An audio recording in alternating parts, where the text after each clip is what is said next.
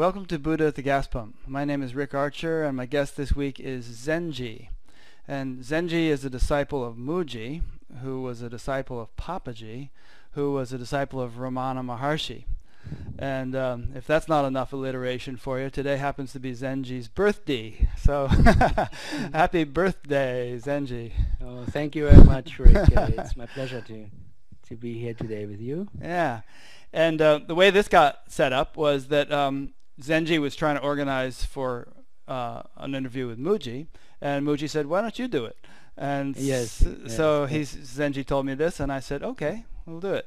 Yes, And unlike most of my interviews, I don't know as much about you as I know about some of the Mm. people. Because usually I listen to people's audios or YouTube things for a week or so Yes. before I interview them, and I suppose I should have done more homework and listened to more Mooji before this, but I didn't do that either. So we're just going to Yes. fly by the seat of our pants and Yes, yes.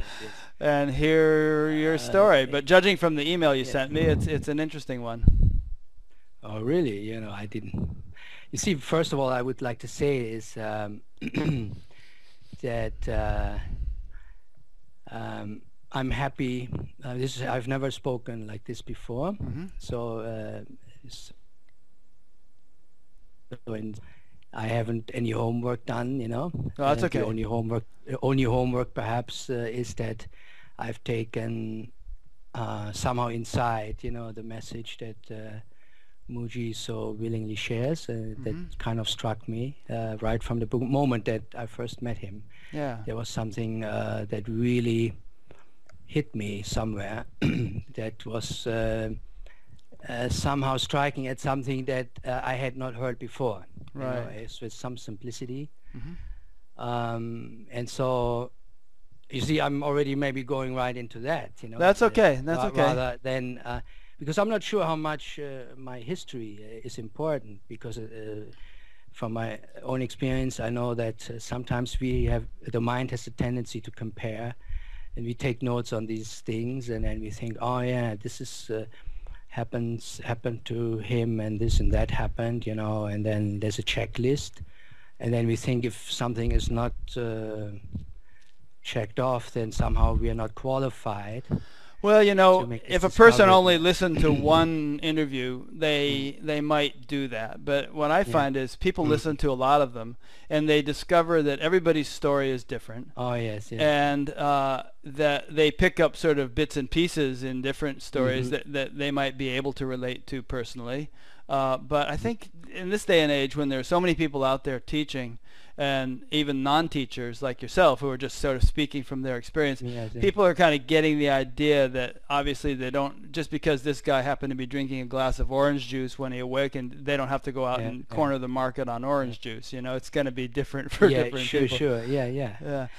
So what I find in doing these interviews is that there are kind of two themes or threads.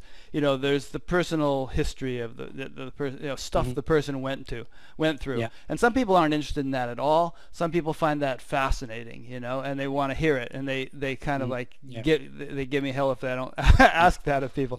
And other people, they just want to hear what knowledge the guy has to say. So I usually like to do both, and the ratio may shift according to whom I'm speaking with, but Yes. but you do have an interesting background. I mean, you started out as a kid, wanting to know God and considering becoming a priest and things like that. So it might be worth kind of sketching through that. Okay. Yeah. It's an interesting thing, because a lot of those things actually I only remembered because I spoke with my wife, like what would I write, like a little bit, because I had absolutely no idea what I could put down, and without her help, I probably, those points would not have emerged. So what I'm trying to point to here is that actually there's somehow memory, like what we pick from memory or what comes, it's like very, it's almost arbitrary, Yeah, So you just pick out little bits and pieces. Exactly. Yeah. So we cannot really, the story itself, is kind of like, in a way, I could have said something completely different, but it's true. It is something that I have somehow, I don't know, out of nowhere came this, I was kind of fascinated by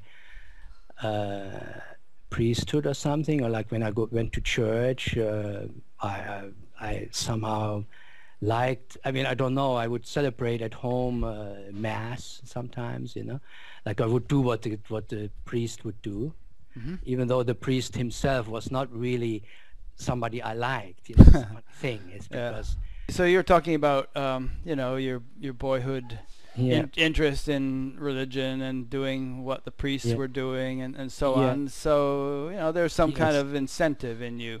Yeah, it's something, you know, that was not something I just came spontaneously like this. I don't know where it came from.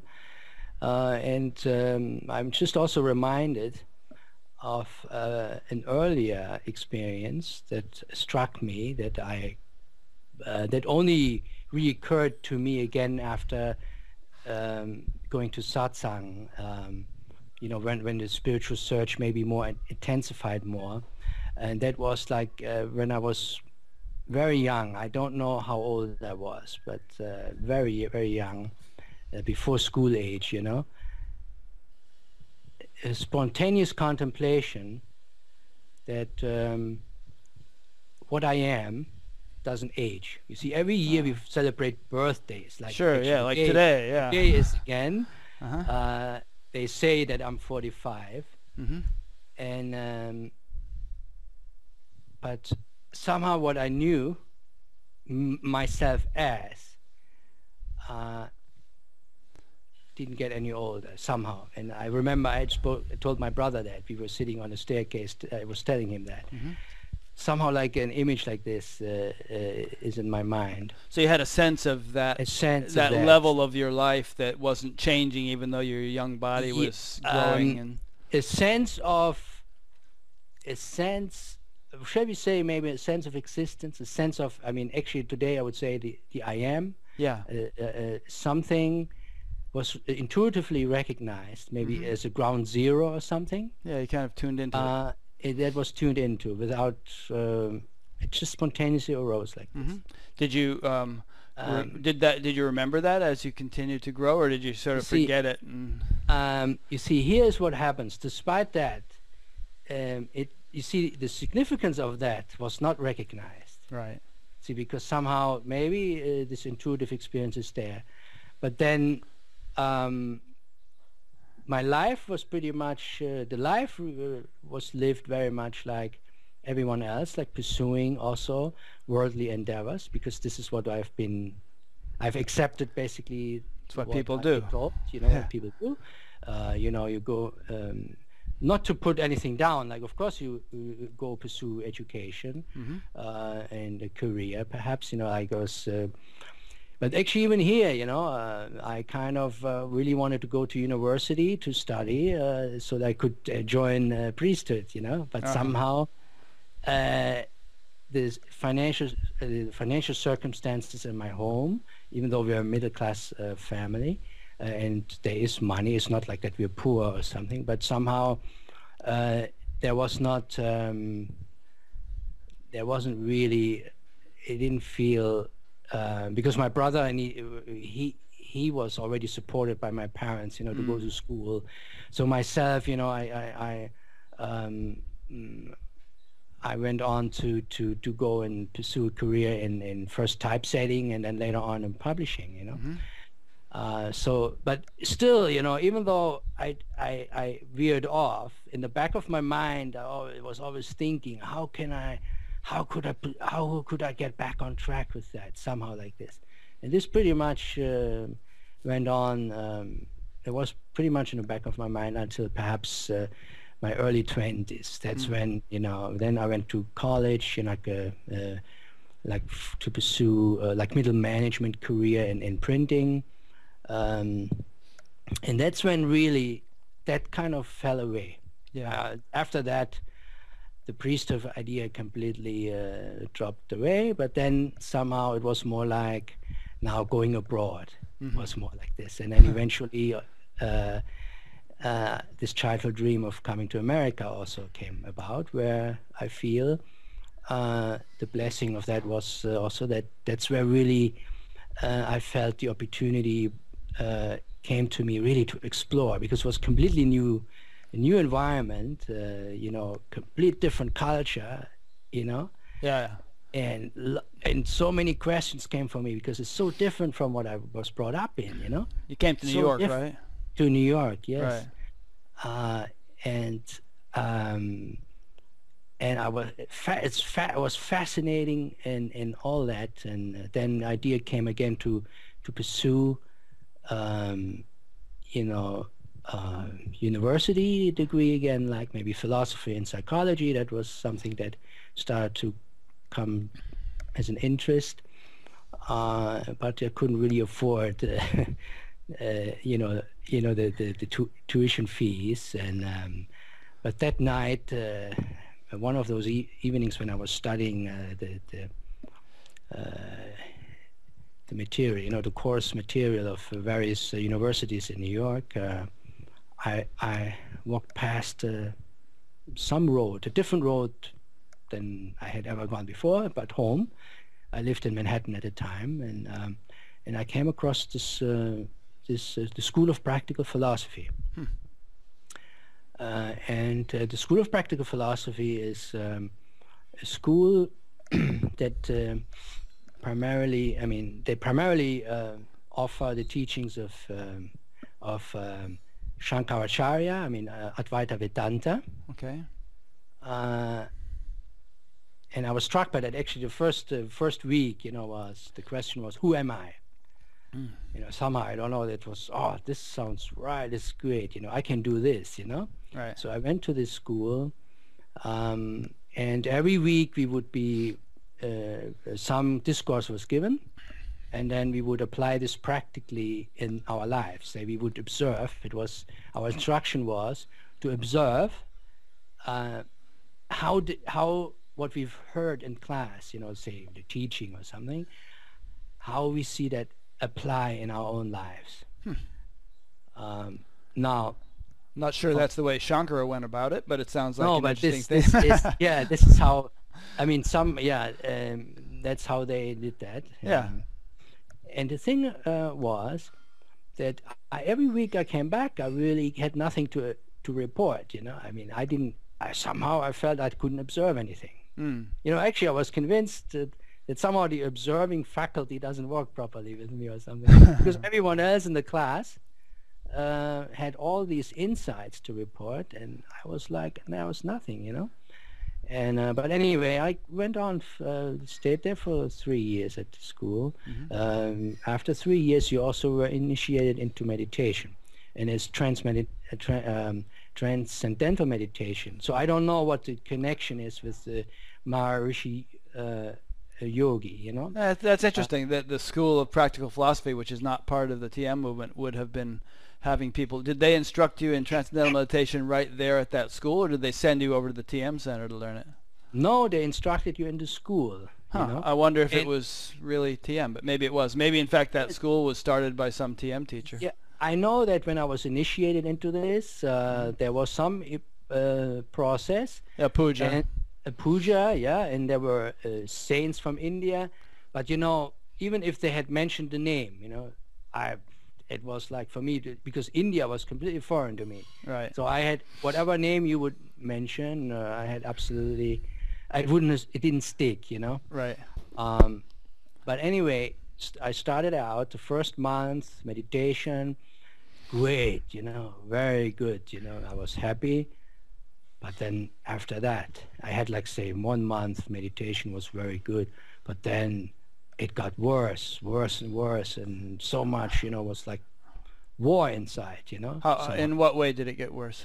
That you know, the experiences got worse, you know. There was not like a just wasn't enjoyable anymore. It was not enjoyable and like this, and somehow at one point I felt compelled to leave. I felt it was not the right thing for me. Okay. The detour into psychotherapy, where I felt maybe I needed to explore something in that way, which eventually also kind of led me, because I discovered then there's some people talking about the self, something deeper, you know, and all that. And slowly, somehow, this is how I came to hear of Papaji's teaching through Eli Jackson Bear and Gangaji. On a New York radio show from somebody who is a psychologist or social worker, you know. That's how I kind of, this is how psychology is then somehow connected to the spiritual, or should we say, or to Advaita again. Sure. Yeah, so many years of that, maybe five, I don't know, maybe 5 years or something. Also Stuart Schwartz was one of my teachers. So 5 years you were like going to listening to Gangaji things, and I don't know how long, maybe 2-3 years. It was two. Okay. This was, I left the School of Practical Philosophy in 1998, so it was in 2001 when 9/11 happened. It was really, really, I was deeply hurt inside, you know, because it was such a shocking event, you know. I mean, yeah. Were you living in downtown Manhattan? Or? I was working on 23rd Street, which is, I mean, you saw the towers very clearly. Yeah. And the magnitude of that, I mean, it was just, I mean, I was for months really, I'll say really right from the beginning, something was very vulnerable and hurt inside. Yeah, I mean, it shook up the whole nation, but, you know, I've heard it said that there was a huge sort of, like a post-traumatic stress thing in among New Yorkers, you know, who were right there. And there was a big spike in attendance at psychotherapy sessions and things like that. Yes. And so for myself, I have to say,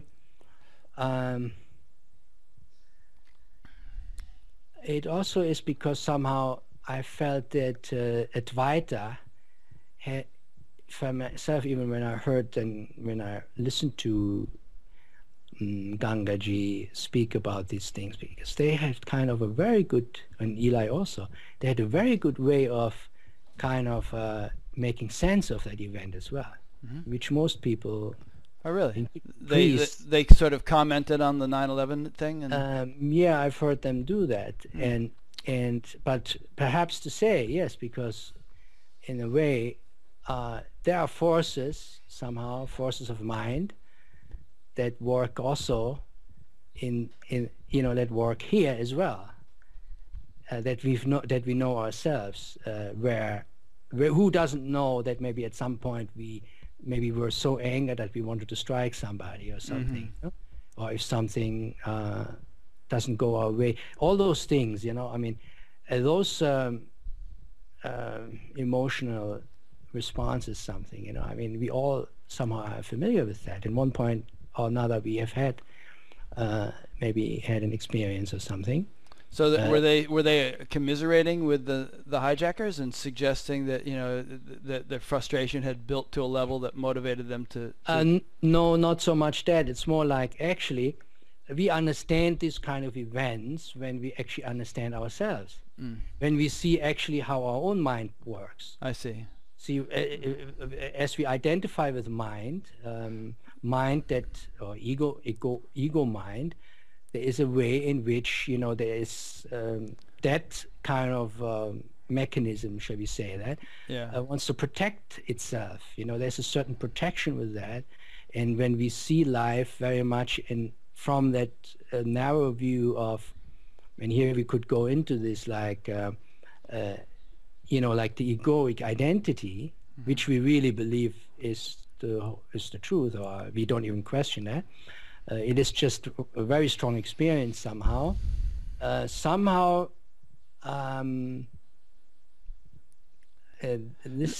how you know, this, you know, where we have a sense that we need to defend ourselves, or or that life doesn't give us what we need, and we need to maybe use aggression to kind of better ourselves and stuff like this.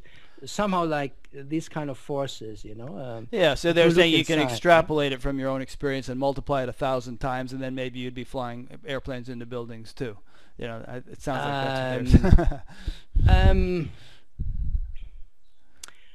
I mean, not sure if that was what they were trying to say, but for me, that in the time, I have to say, helped you come to terms with it. I could see that it's a good thing to, because the tendency is always to kind of point the finger outside. You know? Right, right. We are very quick to see the faults of others, but when an event of this magnitude occurs, perhaps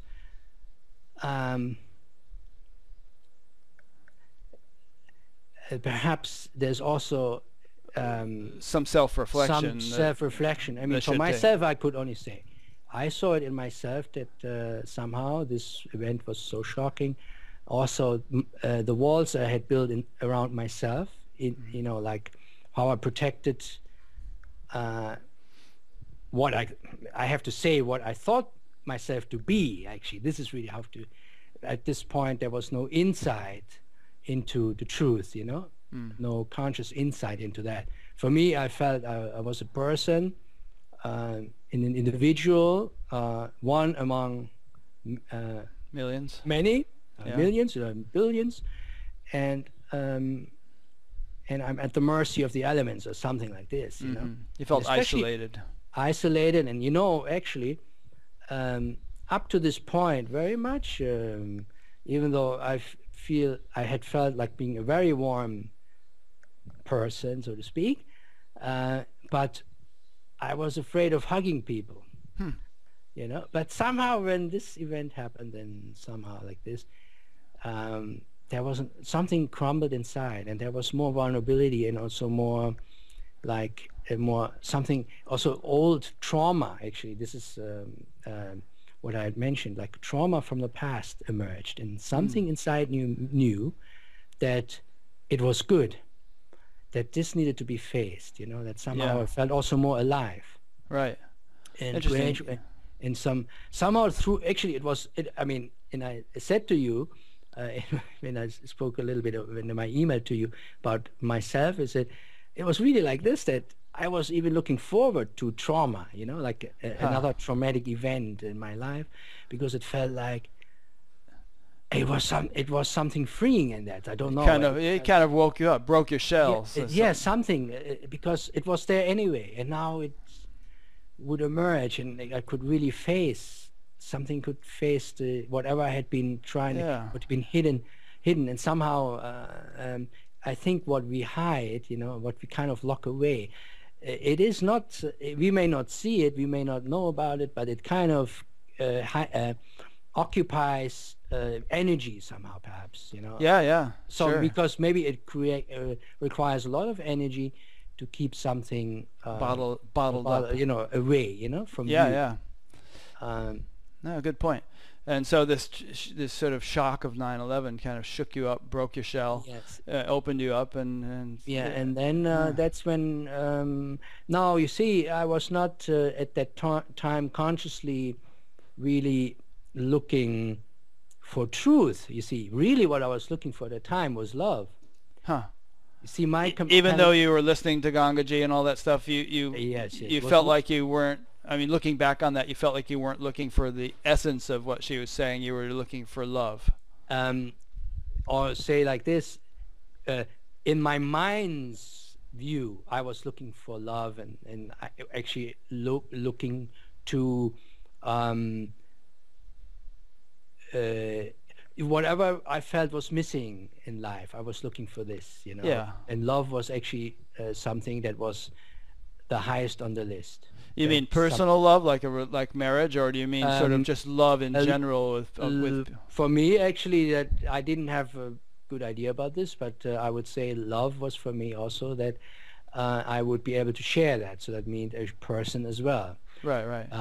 Meaning, like, yes, there was. You see, this is how it is. There was desire for that. The desire for a personal love, or like having a relationship, was there, was very strong. Or strong enough, and truth, you know, was very abstract. What does that mean? You know, looking for truth. I mean, the opportunity that existed or that exists for a human being to find truth. You know, I had absolutely no idea what that meant at the time.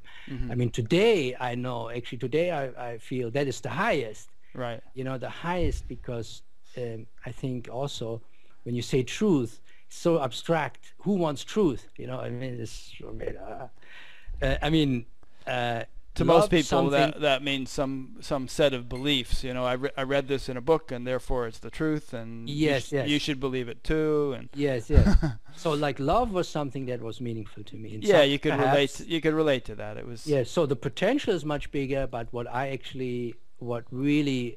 seemed compelling to me at the time was that when I heard these things about you are this love you're looking for, mm, you see, oh, it's already here.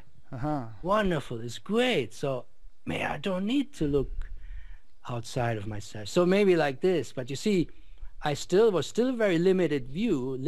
It's good, you know, somehow it got the foot in the door, so to speak. Yeah. But it is today I realize how that it's still limited, but it was at the time what brought me into maybe a deeper truth, pushed me into this, and the mind was negotiating. Like you see, you can get some love here, you know. Like I mean, it's Well, it's kind of an interesting point in a way, because a lot of people, a lot of teachers these days, they speak from sort of a high perspective, or a realized perspective, and they often sort of give advice which pertains to their level of experience, yes, but it doesn't necessarily acknowledge that people may have some steps or stages of yeah, experience to go through before they reach that level as well. In fact, a lot of people say, well, there are no levels, there are no progressive stages, yes, yes, therefore just sort of stop your search and realize you're that, and yeah, and that may be a little abstract for some people.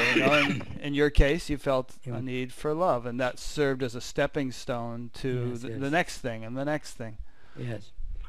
Yeah, I mean, at the time, now today I know, yes, because you see, even what I'm saying right now is still very much, I'm talking to you very much from that perspective, what I identified as at the time, as a Right. person, you see. Yeah, that's okay. And I think what happens is that the teachers you've mentioned, because they won't want to entertain this, because ultimately, you see, the absolute truth, you know, is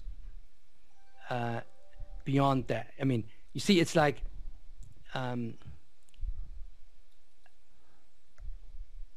yes. Let me just say, was a stepping stone for me. Yeah.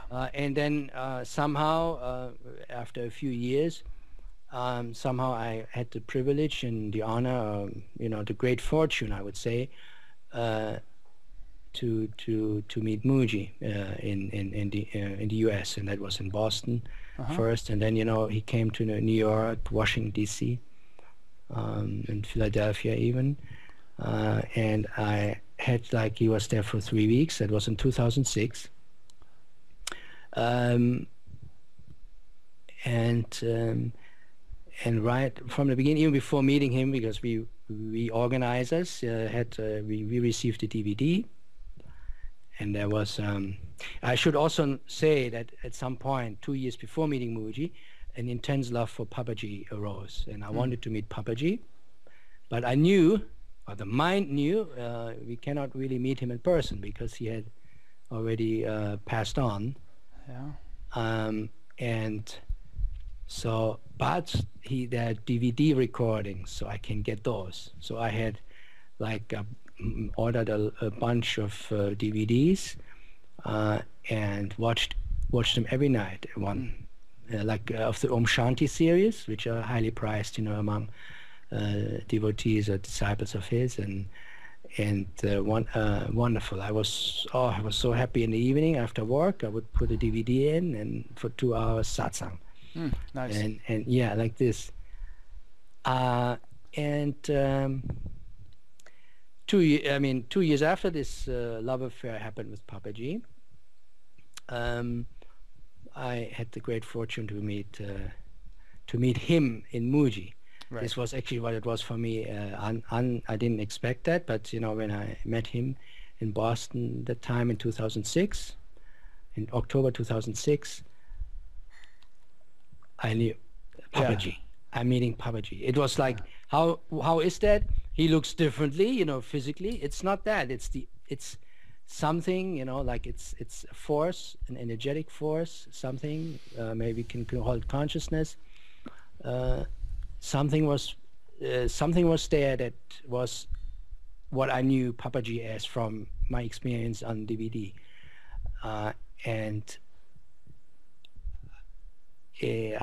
I recognize. I mean, there was immediately. What I felt, what I saw is not Mooji as the body, but as the presence. Mm-hmm. It is almost like his in that time the experience was then given to that I felt, what I saw him as and what I see him as. Even I'm putting this into past, but it's even today like this. Like what I see is, it's almost like this.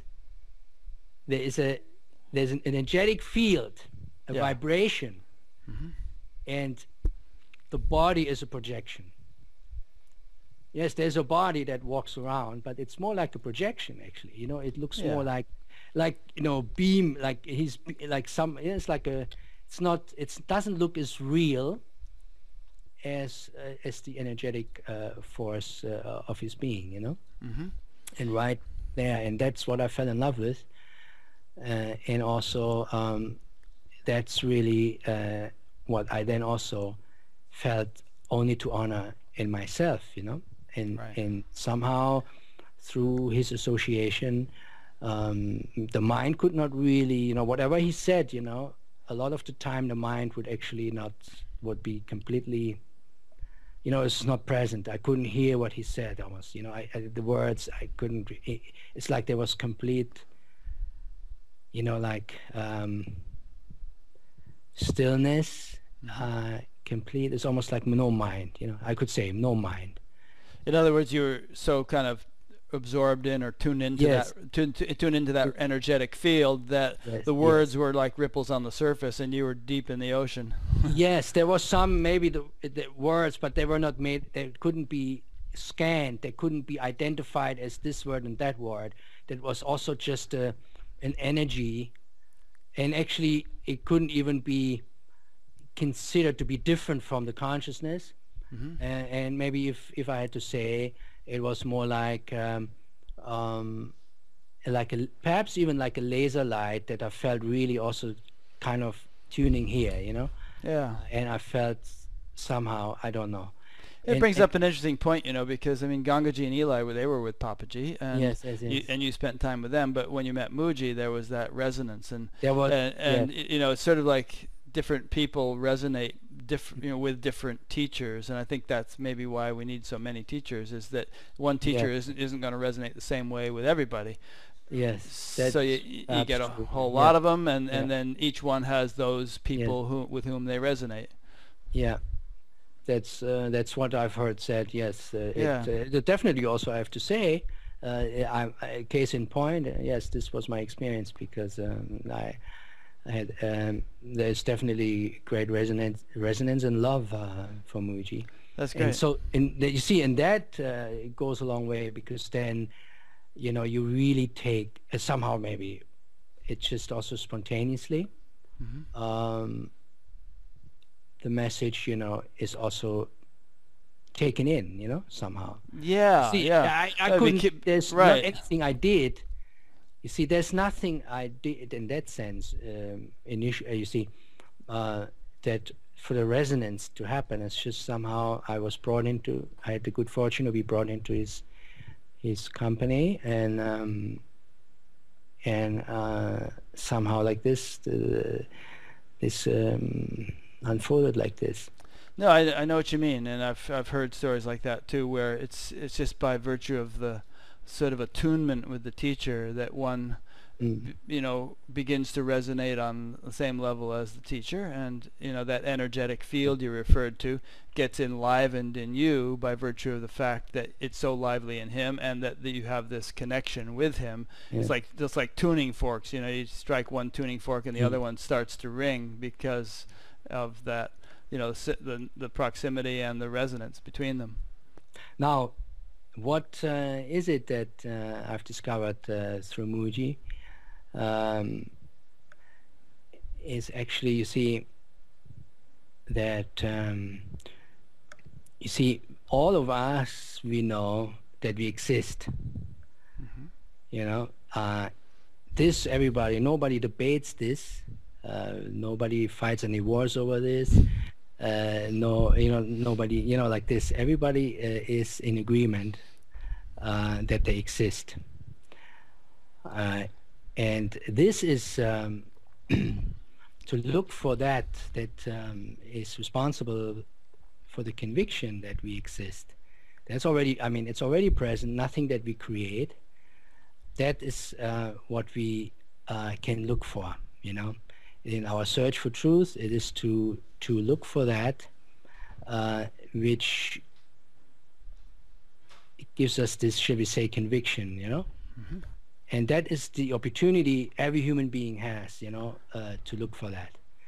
And to look for that is not looking outside, but it is turning the attention inwardly.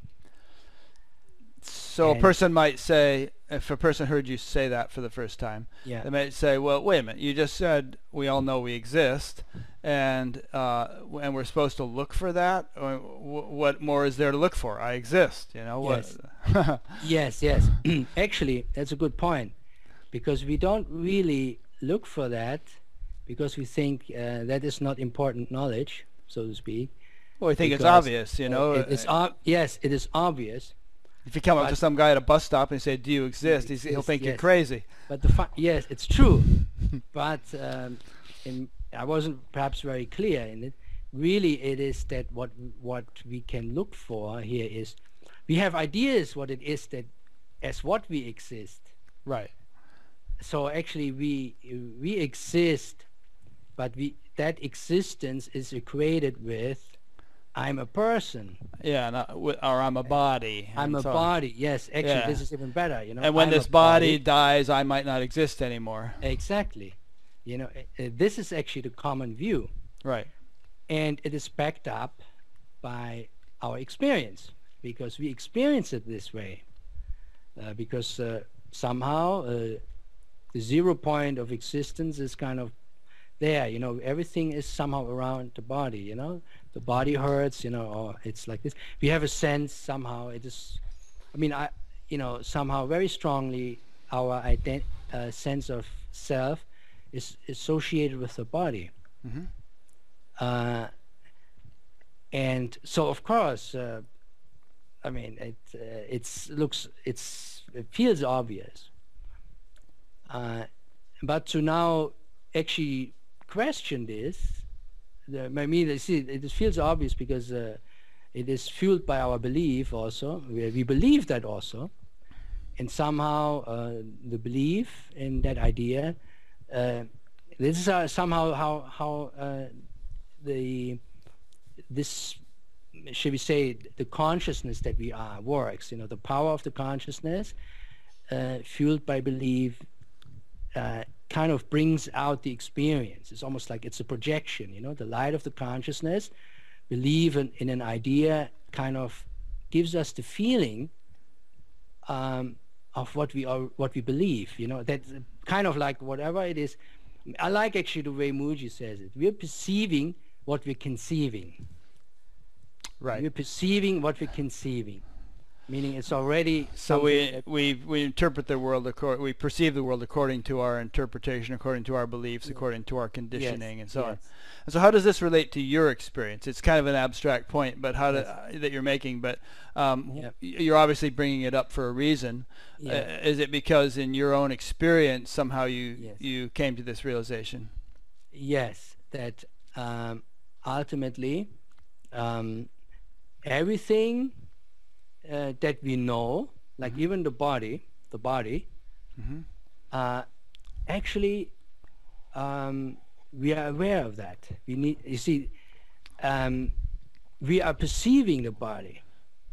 We perceive everything we're perceiving. Sure. And yet something must be behind, or earlier than that to perceive that. So Yeah, we like cannot the, be what we're perceiving. we could say the perceiver or something. Perceiver, yes. Right. Something is there, perceiver, let's say that, or an experiencer that experiences. Yeah. Because body also is an experience. Same idea. If you really put it down, we know of the body because somehow there's an experience of that. Yes. We can and see yet, it, we smell it, touch it, feel exactly, and there's Yeah. sensations, you know, that we, you know, like this. But there is something that is earlier than that, which now we can look, we can scan our being. And that's when I say that the intention drawn inwards, you know, to scan, you know, the field of consciousness, so to speak, or the experiential realm, for when we, whatever we scan there, it's an experience, isn't it? You know, whatever, maybe sensations, thoughts, whatever. But then the experiencer, can the experiencer be an experience? You know, can the experiencer have experience. form? Can the experiencer experience itself? Is the experience? What I'm saying is the experiencer itself? Does it have form? Okay, or is it formless? Yes, because just to say, like, the form, because anything that you pick up, say, even like, say, now looking for the like the experiencer, or this idea of who am I, what is the, you know, to look inside, you know, like scanning. Isn't it that anything that I pick up, you know, is maybe sensation, a thought, a feeling, whatever, I cannot be because I'm perceiving that. Yes, there's a trinity there of perceiver, mechanics of perception, and object of perception. Yes. And obviously, you know, who is it that is the perceiver of all these things through the mechanics of the senses? That's what you're getting at. And it's really to yes, it's really to also to yeah, how to say it? I mean, yes, when that scanning takes place inside, inwardly, you ultimately must come to recognize that anything that you can enumerate, you know, anything that you can say this and that, there's somehow this in a quality. It has quality. It is something that you can measure. It is for that reason an object of mind, you could say. Right, or an object of perception. Object of perception. Sure. But then we can look. What is it? Is the perceiver of these objects also an object? Good question. And if it is, then who's perceiving that? Yes, but it's really like this. It's not even, you know, because it's not so much a Russian doll kind of situation. Because really, somehow, I don't know how to say, but it's like this, that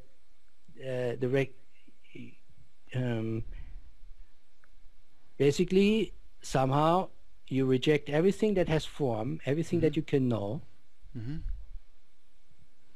and something is, somehow you arrive at this place, which is the pure I am.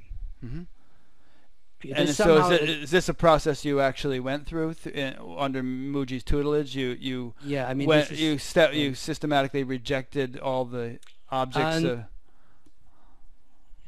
It's like, you know, shall we say, okay, if you want to say process, it's called self-inquiry. It's basically to look. Okay, first of all, we say this.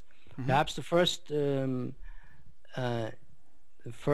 thing to say is that we are already what we're seeking for. We are already the self, or whatever name it is. We are God, and we are whatever it is that we're searching for. That is already here now, but it may not be our experience. Our life may reflect a different situation, meaning our life may be like that we are a person, you know. Yeah, we may understand intellectually that we are what we're seeking Yes, for, but our which is nitty gritty day to day experience may not be of that nature. yes. Yeah. So this is now to say, all right, we'll start there. If one believes to be a person, we'll examine that. You know, we'll start from that point. Whatever it is that makes the person. Usually it is like some kind of experience. It may be, you know, something in the life. There's maybe a certain quality. It's not always true also, because we may not always live like a person. But there are certain things maybe that come, conditioning, or maybe certain events in life that, you know, kind of where there is some tightness coming in. And we can examine, you know, now we can have a look, and Yeah. actually it would be to zoom in to actually see, isn't that what the person is made out of? Is it not? What is it made of? It's something that is perceived. It is like the quality of the quality of experiences, which are really, which the person knows, which seems to be something that is identified with. There's identification with that. That can be looked on. We cannot know this without the perceiver. You see, Right. everything. So what the I'm event- gathering from what you're saying is that you're trying to describe a technique or a process of self-inquiry that Yes. you have been taught by Mooji, right? And that is that what you're doing? I mean, you're sort of because this could sound a little abstract, but you're sort of saying that this is a procedure you went through in order to arrive at the sort of essential nature of who you are. Yes, I don't like so much calling it a procedure, because because Mooji not at all advises any Procedure. procedure or process. Well, does he advocate because self-inquiry? self-inquiry, yes, Well, but isn't yet, that a procedure? What would you call it if not a procedure? it is because you see, with procedure, somehow like sounds a little bit off-putting. It is really it is kind of looking. It is. It's an approach. I mean, I don't want to be too much with the words, but what I'm trying to say is like, it can be swift, you know. It doesn't need to. There's not really like a long drawn out process about it. So procedure implies it might take a long time or Yes, something. so and that's why I'm kind of trying to just clarify, Yeah. because really it is. Yes, I don't know how to. What I'm better trying say to this. focus on, This- actually, what I'm Yeah. trying to focus on is what you know from your own experience, and Yeah, I presume that in trying to describe this, you're alluding to something that you yourself have gone Yes. through, and you know you're trying to sort of. I mean, people can listen to tapes of Mooji probably, and you know hear a more clear description of what Yes, what you're trying to say. But what I'm interested in is. You know what you have discovered, what Yes. you know, and also we can talk about how you discovered it, but you know, on what basis, what is the authority behind which you are describing this? We don't want to call it procedure, but this process or something.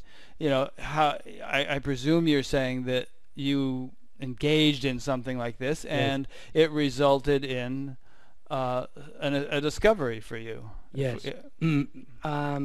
Perhaps to say is like whatever we want to call like this insight that has come to me through the grace of Mooji is that one morning I woke up and it was completely clear to me what he says, that awakening is not an event. Right. What he means is like, what he meant to say is that awakening, which you're looking for, self-realization or liberation, That's already present with us. It's already here now. And what dawned on me one morning, you see, I don't know, it seems to happen that when I wake up in the morning, sometimes insights come like this, you know, it seems like this. And it was, yes, my God, look, even the suffering that I have known in life, you see, I couldn't have known about it if there was an awareness. Sure. See, awareness must be there first before any suffering could be mentioned. So that must be, and there was also, that must be first. Awareness. And of course you could have understood that intellectually 10 years ago or whatever, but yes, yes. there was a moment where it kind of hit you in the gut more. Yeah, it was an intuitive recognition and the significance of that, what it meant. It meant that that my focus on the life story, no matter, you know, the mind seems to always be always focused so much on the negative also, because it wants to kind of erase that. We only want to enlarge maybe the positive aspects of our experiences. And so, but you see, for even those negative experiences, that there was an intention here to transcend them, maybe to erase them. Actually, that meant to erase them. Sure. Even, you see, even those couldn't be known if there wasn't awareness. Yeah. So awareness is the greater. Awareness is the greater. Greater? Meaning it's the bigger power. Yeah, it's like the common denominator of all experiences. Without awareness, nothing exists. Zilch. Yep. So basically, what then became clear to me is, like, you see, attention given to experiences is futile, because they have absolutely no power without awareness. So rather than putting attention onto experiences, is to put the attention back on awareness. Awareness, that by which actually everything else can actually even only exist. Yep. You know. Sure. So this was basically the insight that was won. Okay. And you had probably actually heard that said, 100 times over the years, but somehow not until that morning did it really hit you in the head. Yes. And what happens is, you see, this is why intellectual understanding is not enough. Yeah, yeah. Because it may sound right, but unless it kind of, I don't know, until it becomes flesh and blood or something. Yeah, there's some level of experiential realization that's very different than the intellectual understanding. Yeah. And that is a point worth emphasizing, I think, because there's a lot of people who go to a lot of talks, read a lot of books. They get very good at talking about these intellectual understandings. And I've mentioned this saying in almost every interview recently, but there's a Tibetan proverb which says, don't mistake understanding for realization. And the second part of it is, don't mistake realization for liberation. But I think there's a lot of people around mistaking understanding for realization. Yeah, I mean, yes, it is not enough intellectual. Yeah. So and also, I know for myself that when I first heard Mooji say that awakening is not even an event, I didn't really. I can be honest with you. I didn't know what that meant. Right. You know, I was intrigued and I was excited to learn about that.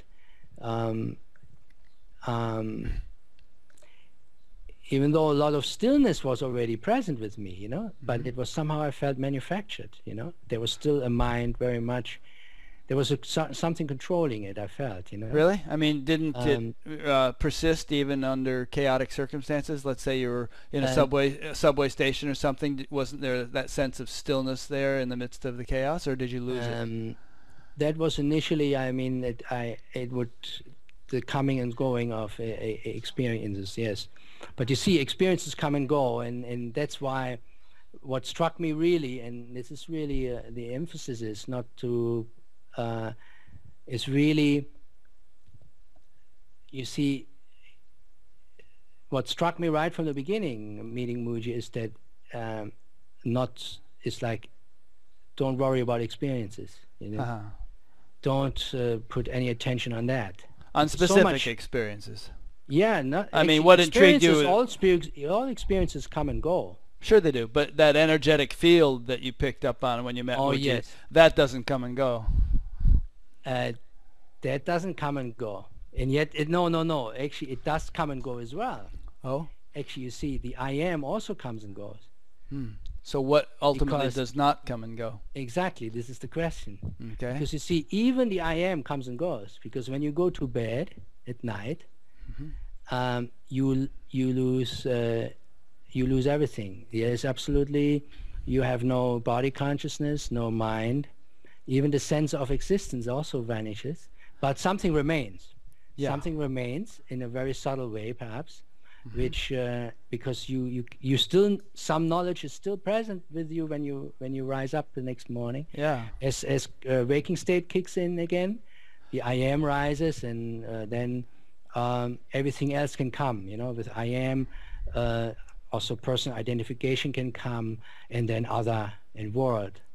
But And of see, course, meaning some people say that awareness is actually when it's really awake enough, is maintained throughout sleep. So the body goes to sleep, mind goes to sleep, senses go to sleep, but pure awareness persists 24/7. That can be a level of yeah, I mean, that is awareness doesn't come and go. But you see, we are putting a word to it, you know. Well, we have to in order to talk about it. We're putting a word to it, but yes, this awareness doesn't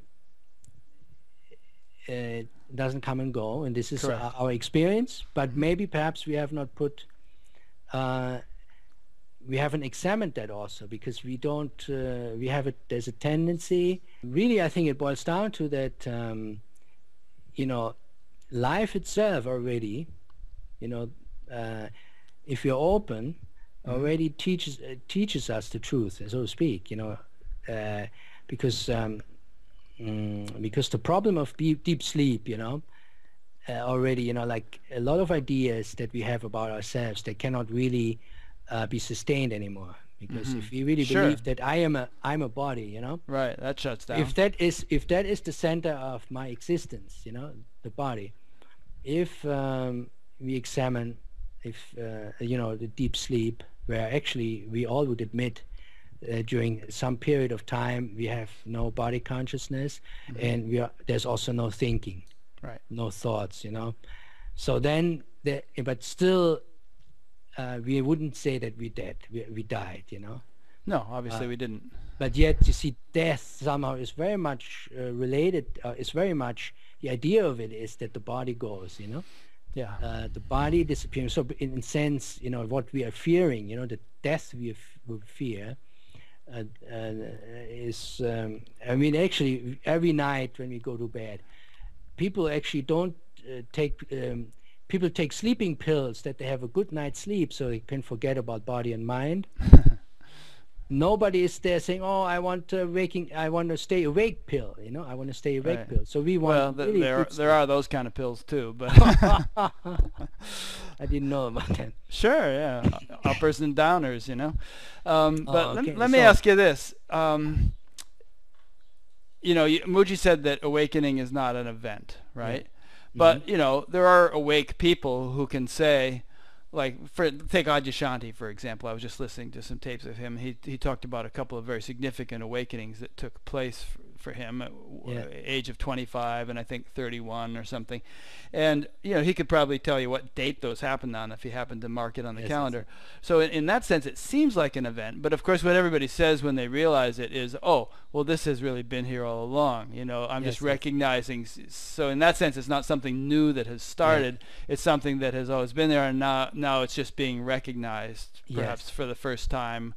So in your own case, was there some point of recognition like that? Well, you mentioned that morning when you realized. Yes. You know, exactly.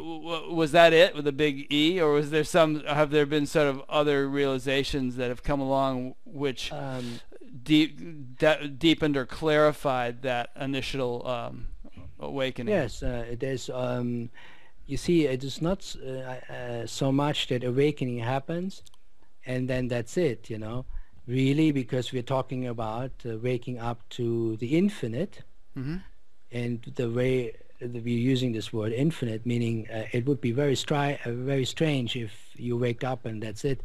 So it's quite natural that it would be a deepening, or that you know, that there is that maturing or something. Sure. But you see, the emphasis needs to be placed that this maturing happens. This maturing, there's a backdrop to that, which is unchanging awareness. Very good.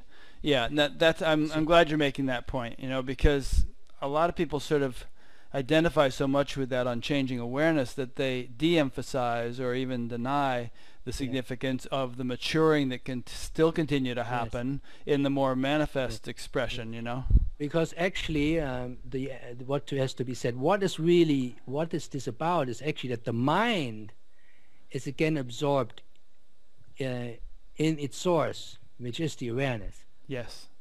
So meaning like that, and for some reason, so the spiritual journey, so to speak, is for the mind to come home, but it doesn't mean that we are not already the self or the awareness, but however, it is for the mind to recognize to kind of shed the beliefs into the untrue. You know, meaning it's like, you see, mind is nothing wrong with it. Mind is useful because that is actually, I would say, the faculty by which this perception or the world, or you know, this whatever, this can be utilized. You know, like you know, like even like, you know, to work with computers. You know, see, there's a great power in that also. You know, it's not to you know, we're not erasing, or we're not about to erase that, but where mind really is not helpful, or I say is kind of producing an adverse outcome, is like when mind when mind is allowed to suggest, to whisper to us who we are. Meaning that to say, oh yes, you are a person, you see? Gives you false ideas. Yes. Because mind is then kind of, what happens is that who we are, the consciousness, is limited somehow. The potential is limited. Well, you know, you've heard the word Maya, of course. Yes, Maya, yeah. You know, it comes from a couple of Sanskrit roots meaning which, not. So Maya is that which is not. Yes. And you know, often the word Maya is used to just suggest that the whole world is an illusion. But what it really means, of course, is that it's an illusion for you because, you know, of your laying on all sorts of conceptions and beliefs and notions and misperceptions that cause you to misinterpret or misperceive it as something which it actually is not. Yes. But what you're just sort of saying is, if you can sort of strip away all that and get down to that which actually is, then you're no longer deluded. Yes. What happens is, like, basically first, you know, I like actually what I think Shankaracharya said that, but I've heard it through Ramana, is that the world is not real. The world is Brahman. Or like this, but I also heard like the world is not real. Only the self is real. Right. The world is the self. Yes. See, that makes no sense. You see, first you say world is not real, then you say this only the self is real, and then the world is the self. Now it seems to contradict the first statement, but what it means is that yes, the world, the way we perceive the ideas we have about the world. You see, we're not seeing as things are. Right. There's an overlay of our own ideas We're our seeing own through a glass concepts, darkly, as the Bible puts it. things are like this and this, somehow what we want to believe, it very much shapes our perception. Sure, yeah. And this is what we call the world. Mm-hmm. And then it said, okay, no, this is not true, because everything that we perceive, the world in that sense, what you perceive, is only possible through the power of awareness, which is the self, awareness self, which is basically the fundamental essence, which is beyond manifest. It's not a manifest, it's like intuitively recognized through the sense of I am, but it's actually not, it's intuitively known, but it's not something that you can grasp, you cannot really hold it, The I am, I am as consciousness, it's still, has a vibration to it. There's a vibration to it.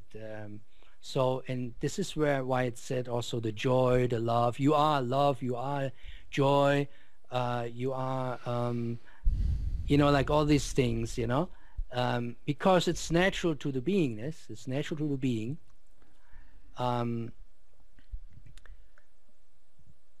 So there is something like this there, but also experience, but also I am is an experience. It's like somehow some kind of presence, but then even that one is aware of. Even the sense of I am, the sense of existence, we can speak about I exist because we perceive it, we are aware of that. So something, and now something is beyond that. We call it awareness, but ultimately it's only, a word to point to something that is really, it is, that is considered, it is, that is pure existence, real, right? that is real. And then from that point, everything else can come. It's also there. The world doesn't disappear, but then one sees the world as it truly is, as an expression and arising out of this, Yeah, I get the sense when I hear you speaking that you're not just parroting philosophy that you've heard from Mooji and other sources. That you speak, it seems, with a certain degree of confidence, and that there's a good deal of this lively in your own experience, and you're speaking from that. Is that correct? If you have to ask, then I think then probably I'm not doing a good job. No, you're doing okay.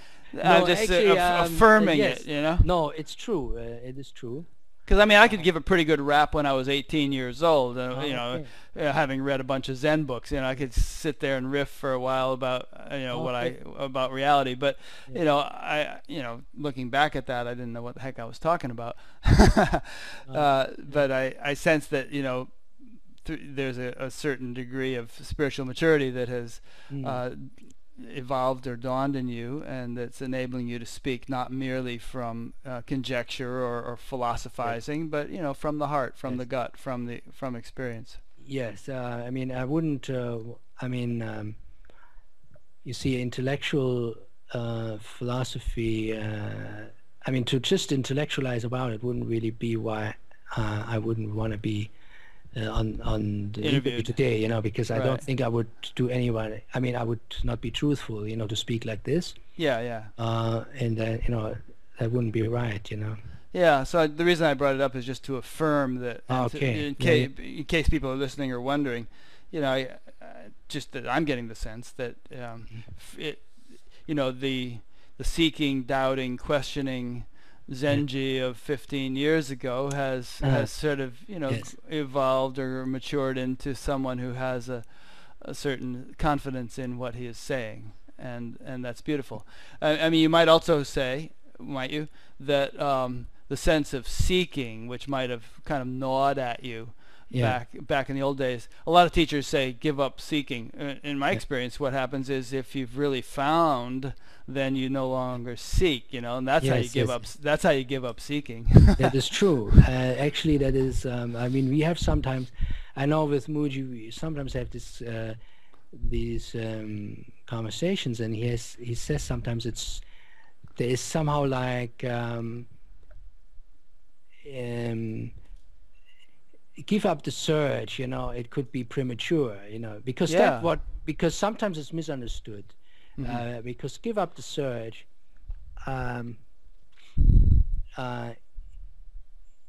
really is like, it was probably said to somebody who in the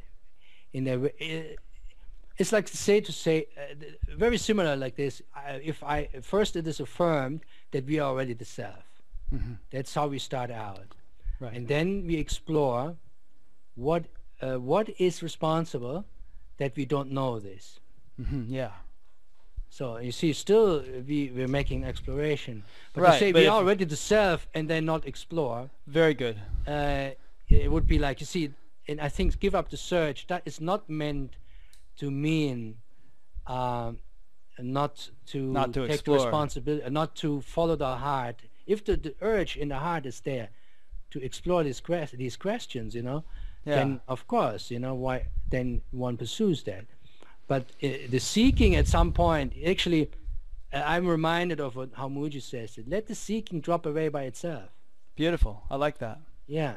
Yeah, Because and, we're not and responsible not, for that. not Yeah. give it up prematurely. Yeah. And I think in a related point is that, you know, one can very well have actually given up the search in the sense that we're talking about, Yeah. having really, you know, have the seeking has dropped away, Yeah. and yet one can still be fascinated with all this stuff, you know, going to satsangs and reading books and all that. It doesn't, but it's done in a different sense. It's not like, oh my God, I've got to sort of discover what's really being said here, find something new. It's more like icing on the cake. It's like an enrichment, an enhancement. Yeah. You know, would you agree with that? Actually, how I would say this is like, in my own case, you see, I don't see that. You see, the maturing takes place. You see, there's something like once you discover this beautiful self somehow like this, maybe there's something that honors that as well, you know. And it is somehow, you see, tendency of mind still, you know, mind still comes, you know. It is like, it is not like, so it is really it is ongoing, so meaning the opportunity is always there to discover what is real and what is not. Somehow it becomes like really it's almost like it's like to understand mind, the workings of the mind, and to see, you know, to become the master of the mind, maybe perhaps like this to say, to always look for whenever the limitation rises, you know, because it's not like this that we come to. I mean, for myself, I have to say at this point, challenges do come, you know, where I have to check in, you know, what's happening here, you know. Am I drawn to am I associating, or am I aligning myself with mind, you know?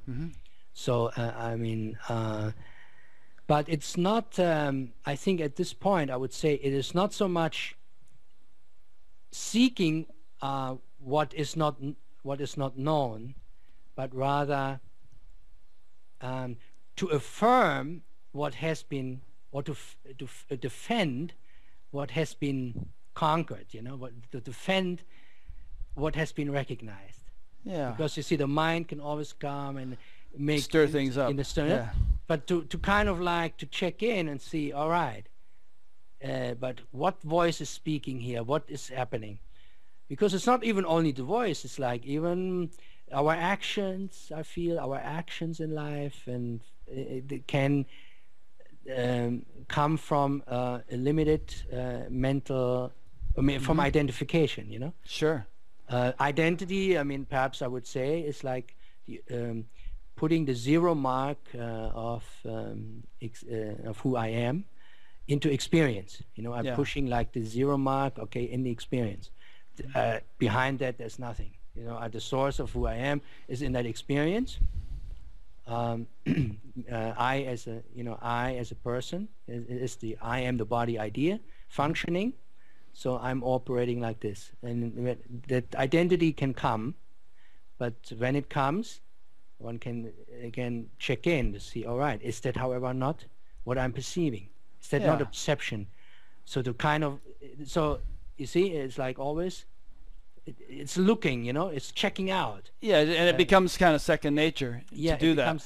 It is second nature. I mean, an analogy that might illustrate what you're saying is, once you've learned how to ride a bicycle, it's pretty automatic. It's second nature. You don't think about how to balance or anything, but you do have to constantly sort of correct and make adjustments and steer this way, or and something could cause you to almost lose your balance. You check. So there's still, even though it's kind of automatic, there's this sort of balancing process that continues. Does that help at all, or do you think that's inappropriate? Yes, and that only again to say, this balancing process, if you want use that, is for the mind.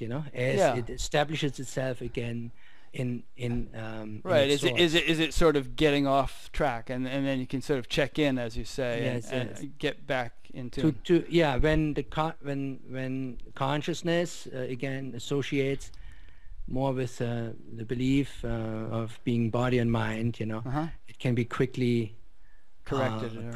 It's like through like a checking in, so like.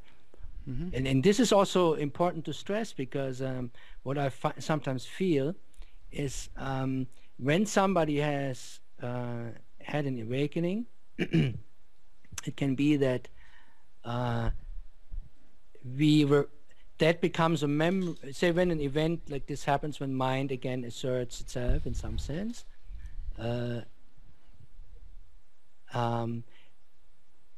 we can, when we don't look, because like self-inquiry then, meaning checking in, like it is not really a process, but it's like really to just see who's observing this, Right.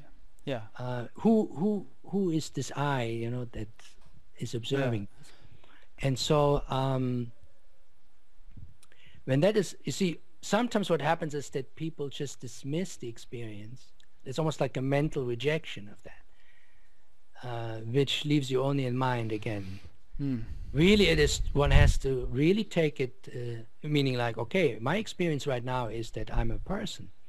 And so even it doesn't matter that yesterday I discovered, or a moment earlier, I knew to have been the self.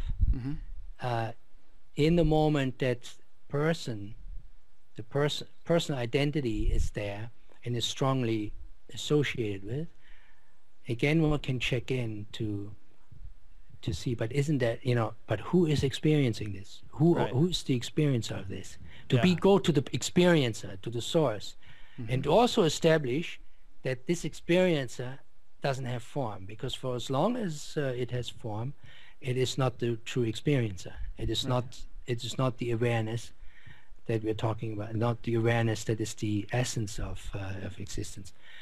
But you see, this is just like this. It's like very quick like this. But what tends to happen is that, or sometimes it can happen that mind rises, identification rises with mind, or with the content of mind, and then it says, "Oh, but I know I'm not that." But you see what it is? It's like a mental rejection of the experience. Not actually looking, not to check in to see, it's like it is mind on top of mind. I see. Yeah. Mind on top of mind. But that's why actually every time one has to come back to the source. One has to find the source again. That's how one affirms. It's not so much like just to reject like this. Right. Quick, And have you found that the longer you have done this, the more kind of automatic it is, and also the less the mind tends to deviate? Sure, it is something that becomes easier because it becomes second nature. Second nature, yeah. Second nature, as you say, even though it's our first nature, right, doing a second nature. But it almost, and really, I mean, don't you also find that they're having, become established in this to such an extent, it's pretty much there under all circumstances, even though it might be a little bit diminished at times by something. But that if you notice, there it is, even in the midst of this intense experience you might be having. You see, when something like this, as you describe, when something, the waves are like coming and going, something that is an experience. Yeah. And who I am, who you are, is not an experience. No. It's actually, see, but it's a continuum also, whereas experiences are temporary. It's who we are ultimately is a continuum. If I know what you're saying, because I feel what you're saying is sometimes you see, maybe there's a certain joy there, and sometimes it's diminished a little bit or something. Maybe there's a certain, because there may be something we call bliss, joy. Yeah, but those are experiences. These are experiences. Yeah. So we may be compelled to say, okay, today I feel a little less bliss, or a little less. Maybe there's a little bit more, whatever the feeling, like little like roughness, little roughness or something like this. Yeah. And well, that's going to happen.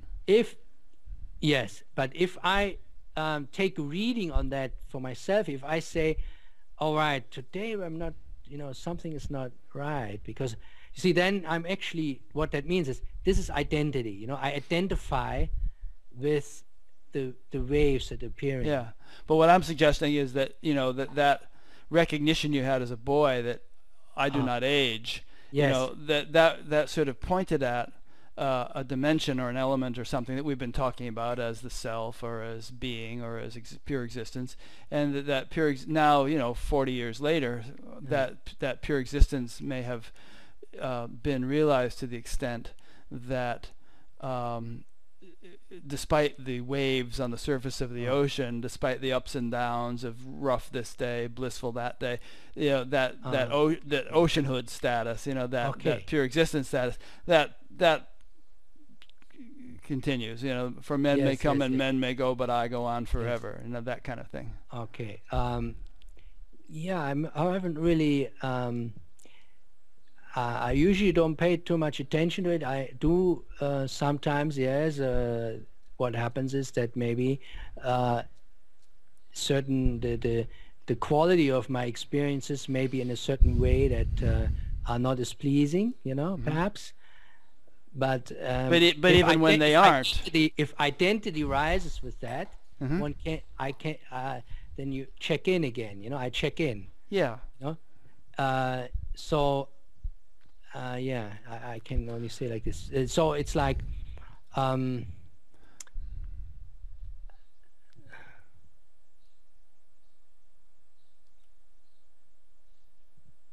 can. I think I cannot say more right now. Okay, no problem. I'm just kind of pointing you towards, or suggesting that. Let's talk about Mooji for a second. I don't imagine that Mooji has to keep checking in so much in order to reestablish his self-realization, or his, the pure awareness that's lively in him. Yes. And to whatever extent we have grown in the same way. And so I was just kind of, what I was alluding to is just that, maybe that's what you're noticing also, that, without even having to check in, or regardless of whether you feel, smooth or rough or blissful or depressed or whatever, that underlying that, and as a continuum, there is this self-awareness without needing to do anything. It's not dependent on anything. It's not caused by anything. It's like the foundation of life. Yes, that's true. Yeah. And yet when identity comes, which can happen, it can get obscured. Then in that moment the feeling is, you see, because this is why awareness, the knowledge of awareness, is kind of eclipsed, is because strong identity is there. Yeah. So and that's why I have to say identity, to speak truthfully, still also arises for me. Okay. So no in problem. those moments when identity comes, the feeling is, you know, being at square one, perhaps. Yeah. But I know. See, it's about then for me to check in. Sure. In, And you I know, would suggest that accept it's my- never 100%. You know, I don't think that, you know, that pure awareness or pure existence can ever be obliterated by, well, maybe it can be extreme, but it's always there, and you know, and It is always there. yeah, When identity rises, you see, that is the nature of identity. This is identity is is seemingly the knowledge of the underlying awareness, or sometimes the word substratum is used. I like. sure, Somehow, you see, even identity, that which we call identity, meaning like an experience of some kind with which there is some history, Right. where there is somehow like identification. it's me. This is so me, or this like Right. whatever, like this. This is also observed. You see, Sure. in the see, when it's strong, when identity is strong. Actually, even like this, that we can speak like this, that identity arises, means you're not 100% identity, because there's awareness of that. Yeah, exactly. That's Just kind of what that- I was getting at in yeah, a way, yes, yes, yes, there's yes. you know, you're not so gripped by it as to be Yes. completely oblivious. You know, that Yes, there's yes, yes. there's that still that witness, or Yes, that recognition. You know, that can actually kind of say, okay, wait a minute, now what is this? Let's check in. You know, Yes. like that. Yeah. Well, that's good. That's good. Well, I think my dog is telling me that it's almost time to end this interview, I see, and I see. because we're going to be going someplace. But this has been enjoyable. We've covered, Okay, I think, a very lot good. Me of too. ground. Okay. Very Yeah. good. So let me just wrap it up by once again wishing you a happy birthday. It's you very much, kind of Rick. very auspicious that I got to talk to you on your birthday. Lovely. Yeah. I'm very happy. And very good. please give my regards to Mooji, whom I I've will never do that. met, Yes, but yes. I'd love to meet him someday, and even to Great. interview him someday if he's feeling up to Very it. good. Very good. Yeah. And for those listening or watching, I just want to conclude by saying that this interview is part of an ongoing series. And if you'd like to listen to more of them, go to batgap.com, which is an acronym for Buddha the Gas Pump. And there you will see this one and all the others, and you can sign up to be notified by email every time a new one gets put up. You can subscribe to a podcast if you like to listen to this sort of thing when you're commuting to work. And there are little discussion groups that kind of spring up with each interview, where people sort of chat about what was discussed, so you can do that too. So thanks for watching or listening. Thank you again, Zenji. I almost said Mooji. See, you're really tuning into the guy. So next, and now you have also called me Papaji. Yeah. A matter of fact, thank you, Ramana. Yeah. And we'll see everybody next time. Thanks for watching.